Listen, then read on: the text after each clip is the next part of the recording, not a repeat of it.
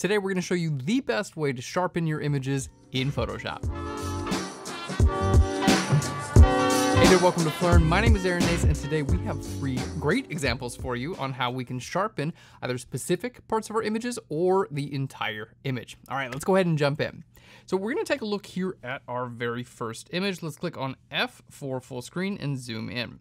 Now, our subject looks pretty good, but as you can see, the eyes are just a little bit out of focus. They could use a little bit of sharpening, and so much of the time with portraits and things like that, you don't have to sharpen the entire image. I usually do just the eyes, and it makes a big deal.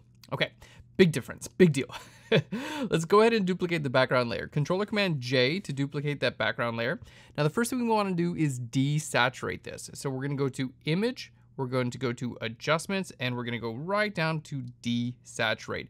That way, when we work on our sharpening for this layer, it doesn't mess with the color. Okay, so go ahead and desaturate that.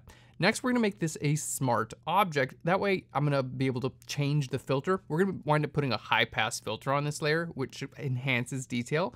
We want to be able to change that high pass filter at any time. So always when you're going to use a filter in Photoshop, it's a great idea to make a smart object first. So that's why we're making a smart object. Okay, so on our layer, super easy. Just go to Layer, down to Smart Objects right over here, and over to Convert to a Smart Object. You can also right click on the layer and go to Convert to Smart Object. Okay, so now that it's a smart object, we're going to change our blend mode from normal. We're going to go to Overlay.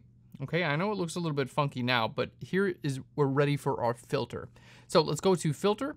We're going to go down to Other, and we're going to go over to High Pass. Boom.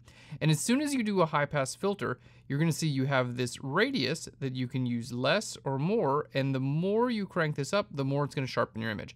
Now you can see if you go too far, it just doesn't look that good, right? So we just want to kind of bring that back down and get a little bit of sharpening. That looks pretty good. So just use this slider and take a look at your results. That easy. So let's go ahead and hit OK.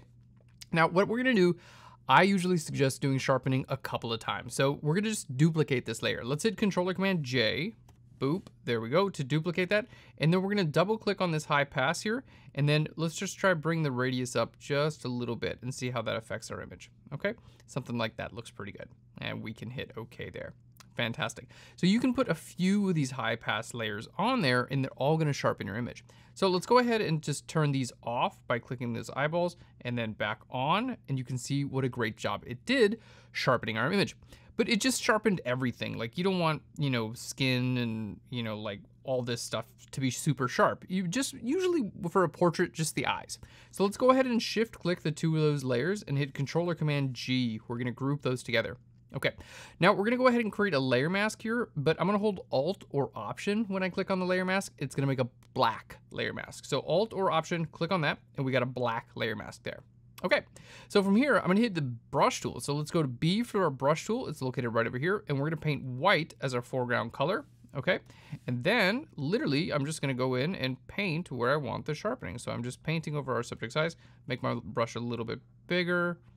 There we go. And I recommend going over like the eyelashes, like go over this area, go over the bottom eyelashes there as well. Kind of like this center area of the eye is nice for some sharpening too, because it catches light. There we go. We're going to kind of bring this in and there we go. Don't forget to get the top of the eyelashes there. That's really, really important. Okay, fantastic. So let's go ahead and just turn this off and on and see how that looks. Like pretty good, right? Turning this off and on. You can see we've got a really nice sharpening effect going on in the image. It looks natural, and even at this distance, like if I turn this off and on, you can see it really draws a lot of attention to your subject's eyes. So this is my favorite way of sharpening in Photoshop. I don't recommend really using the sharpening tool that much because the results are a little bit harder to get perfect like this.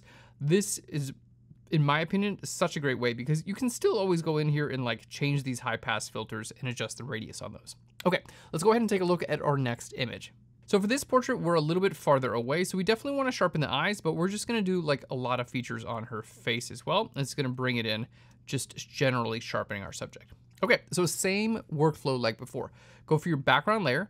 We're going to hit Control or Command J to duplicate that. Next, we need to desaturate it. So we're going to go to Image, down here to Adjustments, and over to Desaturate. Boom, make it black and white. Okay, next we're gonna make it a smart object. You can right click on your layer and go to convert to smart object. It's way down towards the bottom, or you can go to layer, down to smart objects and over to convert to smart object. Boom, smart object. And now we're ready to change our blend mode from normal. We're gonna go down to overlay, perfect. And let's go to filter, other, and over to high pass. Filter, other, high pass. There we go. And now we can just change our radius here. There we go. The lower I put my radius, this might be good for like details like our subject's eyes. So let's start there. I'm gonna hit OK. Okay, let's just see, turning this off and on, you can see, yeah, we have a nice effect there. But don't forget, you can duplicate this. So hit Control or Command J, we're gonna just duplicate that. I think that looks good, kind of like on the overall image. Let's hit Control or Command J one more time. I'm gonna double click on this high pass, and we're gonna bring this radius up a bit and kind of see how this looks. All right, pretty cool. So now we can kind of choose where we want these individual layers to be visible. I'm gonna shift click all of these layers. Again, Control or Command G to group those together. And then we're gonna hold Alt or Option and click on that layer mask. It's just gonna make a black layer mask, same as before. Let's use our brush tool. So B for the brush tool, we're gonna paint white. There we go, where we want our sharpening to be visible. I'm gonna do her braids. We're gonna do, there we go. We do her eyes for sure, her eyebrows. Fantastic, because this is, you know, a little bit farther away, so we wanted to see more details on our subject in general. There we go, especially like, you know, cool little details like her hair and jewelry and things like that. Those tend to pop. Okay, this looks pretty good. Now keep in mind, I didn't paint white over top of her skin, right? Because I don't really want to sharpen skin that much. It just, like, it'll make any imperfections that are in the skin, it'll make those more pronounced, and generally you just don't want to do that. So let's make this invisible again. You can see that's a pretty nice effect that we have there.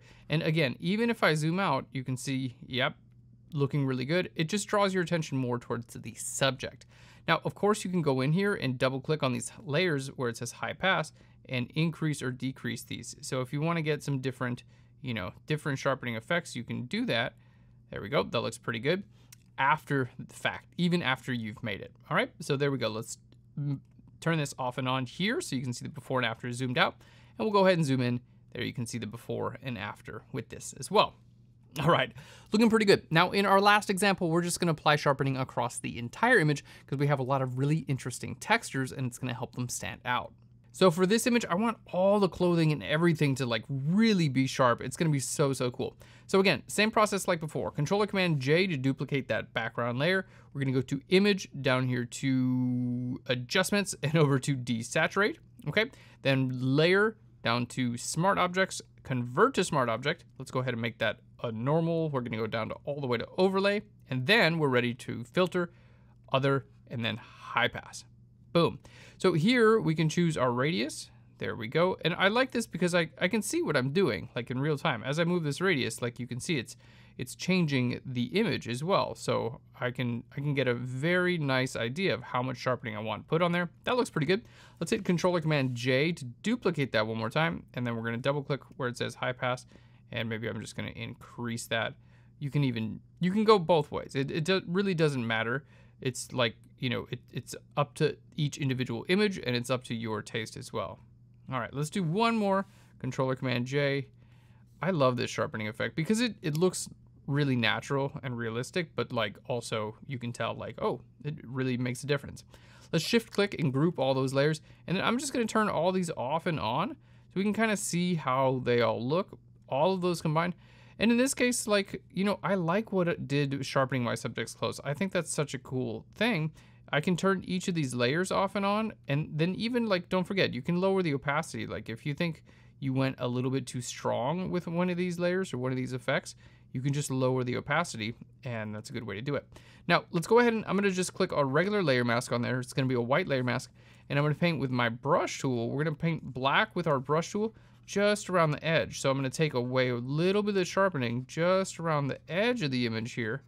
There we go, and that's gonna help us kind of focus in more towards the subject and more towards the center of the photo. So you can see this area down here, I kind of took away the sharpening by painting black on the layer mask, but back here towards the center and over towards our subject face, it's definitely gonna be fully sharpened there. And that looks really, really cool. So that's all there is to it, creating these amazing sharpening effects in Photoshop. Thanks so much. I hope you enjoyed this video. Give us a big thumbs up here if you did. Let me know in a comment down below what you'd like to learn next. And if you want to get more free tutorials, click on that subscribe button. Thanks again, and I will learn you later. Bye, everyone.